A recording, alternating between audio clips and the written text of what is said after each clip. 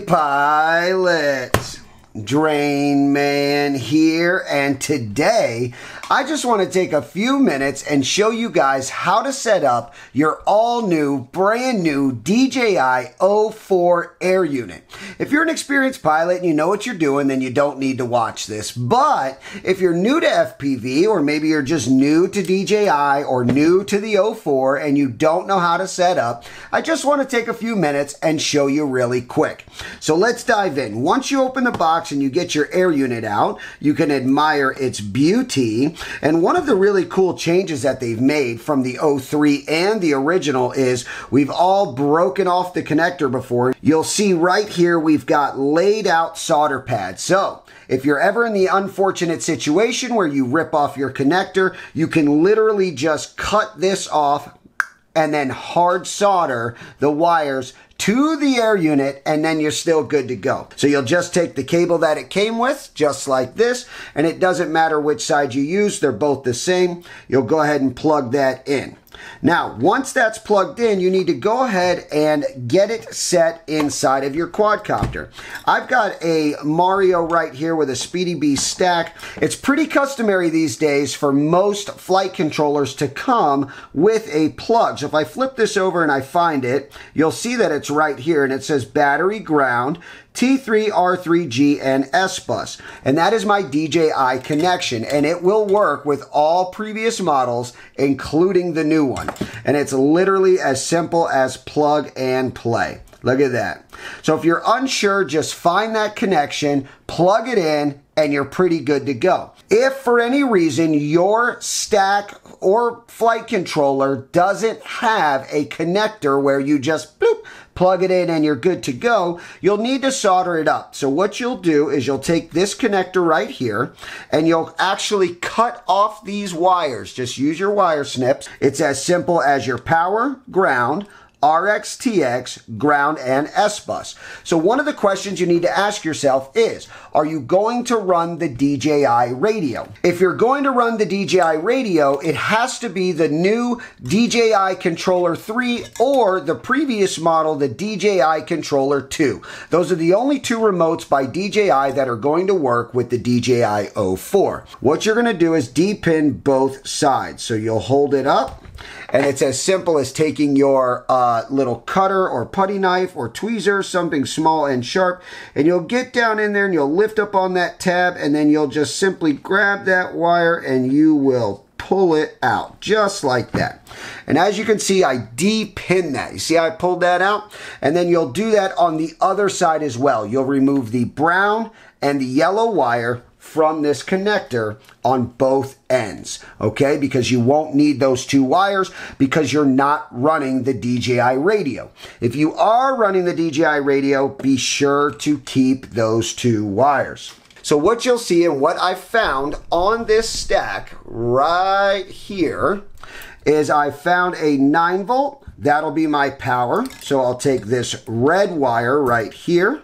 And per the manual, that's this red wire right here, red VCC, and that is right here, this red wire right here. And you're just going to move in order, red, ground, and then you got white. But it's literally 9 volt ground.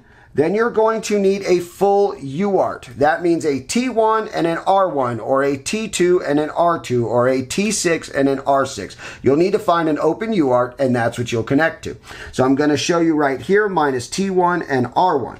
So I'm going to go red, and then I'm going to take the black, and I'm going to put the black on ground.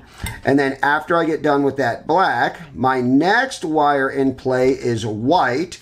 And as you'll see, white is RX. So that means it needs to go to TX. Don't let that confuse you. You've got to take those two wires and cross them. If it is a TX, it goes to an RX. And if it is an RX, it goes to a TX. So this white wire being an RX, it is going to come right here to this T1, and I'm going to solder it here.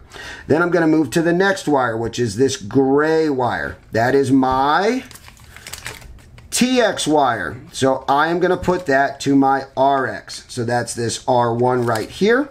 And then my next wire is brown, which is ground. So I need to find another ground, and I have a G right here that is ground. I'll solder that brown wire right here to this ground. And then my final wire is yellow, that is S-Bus. S-Bus will come to this pad right here labeled S-Bus. And then I am soldered up. But hopefully you don't have to do that. Hopefully you'll have a plug just like both of these stacks here. If you have new goggles and you have not activated your goggles, these do not get done on the computer. You'll need to download the DJI Go 4 Fly app or whatever it is. You should have a QR code when you bought these. You'll need to put that on your phone, and then you can use a USB Type-C from phone to goggle, and you can activate and update the firmware on your goggles.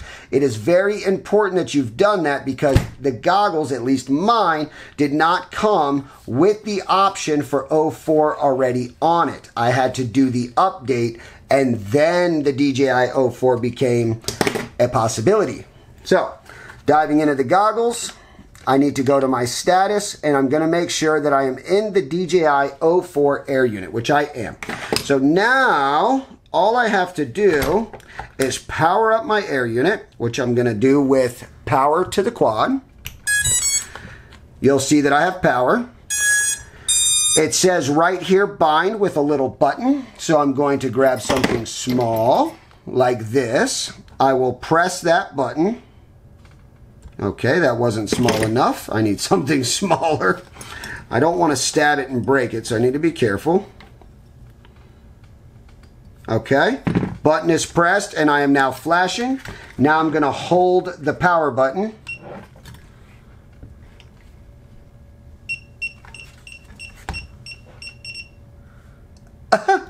Two, three beeps, and you'll notice I've got the green light right there. Let me dive in. Okay, so we're going to need to download the DJI Consumer app. DJI Consumer Drone Assistant. And here it is right here. And what I'm going to do is I'm going to download it with you really quickly, but I am also going to put a link down in the video description so that you don't have to search for it if you're unsure of which one to get. I know which one to click, so I went ahead and just clicked it and did it so I can show you which one to get. But there it is. It is already done. There's 0 seconds left. I am going to open that up.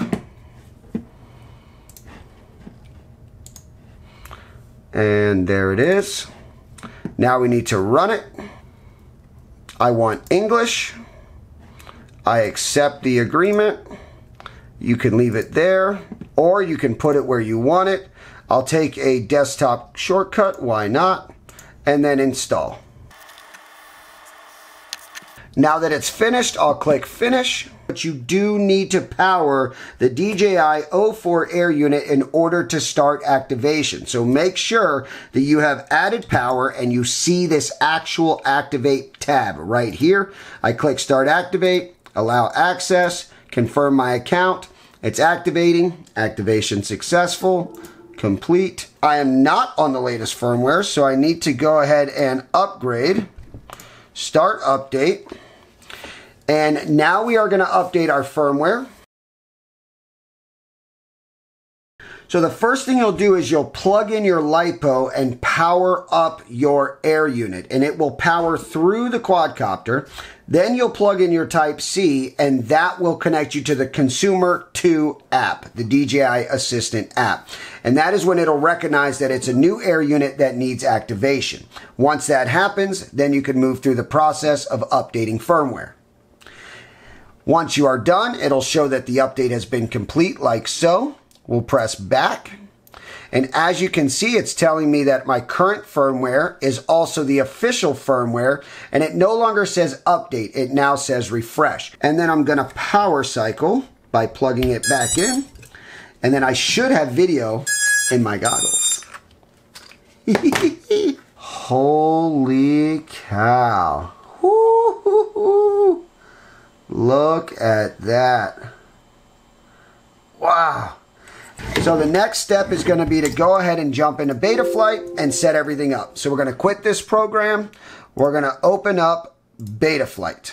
Now, once Betaflight's open, this is our last and final step. You will use a USB Type-C again. You need to know which UART that you went into, just like we talked about, T1, R1, T6, R6, whatever you went into. So I was connected to T1 and R1, which is what's also broken out on these pads right here. The solderable ones that we talked about soldering to was T1 and R1. So now that I know which UART I'm on, I will jump into the ports tab, and then I'll head over here to my UART, and I want to go to my configuration MSP, and you need to find that UART. I was connected to T1 and R1. So I'm going to check this box right here for UART1, and that is what's going to give my video communication to my goggles. And what that's going to send is any OSD. It's going to send the voltage from my quadcopter, so that way I know when my battery is dying, anything like that. It's going to communicate to the goggles. The second box that you need to check is your serial RX. So if you used the DJI radio, you need to know which one your S-Bus is on. The S-Bus for this stack is going to be 6. That is UART 6. So under serial RX, you'll see that it's UART 6. So right here, I will throttle that tab to 6. And as you can see, I've done that. So if you are unsure which one that you need, you can look it up in the manual, or you can just read the board and look for the numbers right on there, like T1 and R1. And then you'll head down here, you'll hit save and reboot.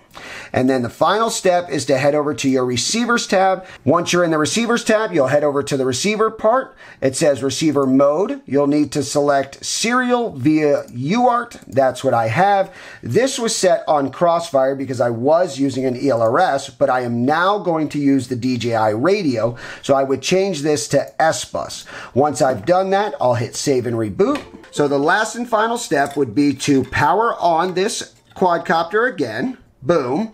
And then I would hold down the power button of my radio, and I would press the bind button on this 04 air unit, and that would bind my DJI radio to my 04 air unit if you are going to use the DJI radio. If you're going to use your ELRS, you will again bind and bound and set up that way.